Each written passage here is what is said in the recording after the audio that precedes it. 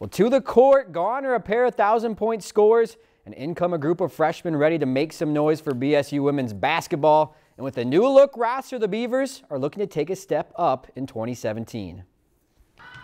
Losing two of the top 5 scorers in program history, third-year head coach Chelsea DeVille is entering the season with a lot of new faces.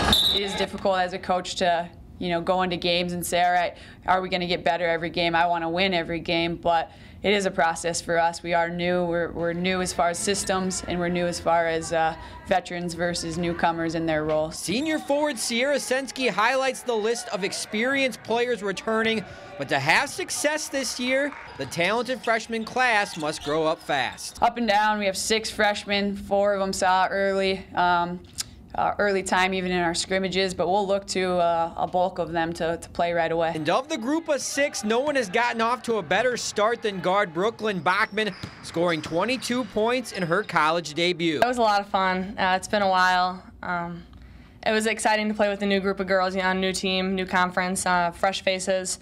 Kind of gave me a chance to go out there. Not a lot of people know me, so it was fun to go out there and just do my thing. So building the chemistry early and learning how to play together is the key for the Beavers this upcoming season. Being ranked so low in conference, not a lot of people are expecting us to be good since we're so young. So I think the freshmen and the sophomores that we have on this team have to really grow up and learn their roles fast, because there's not an excuse, oh, we're a young team.